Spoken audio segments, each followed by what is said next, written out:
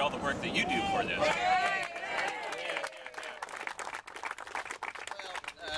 we had the easy part. We just stood in the background, and all the heavy lifting was done by you. So the truth is that what you're doing today is the culmination of a process of offering real, honest hope to people. In a time when it's so hard to come up with hopeful solutions, in a time when it's so difficult to see a way forward on intractable issues around homelessness, you all have created that in a very tangible, real, and effective way. From our point of view,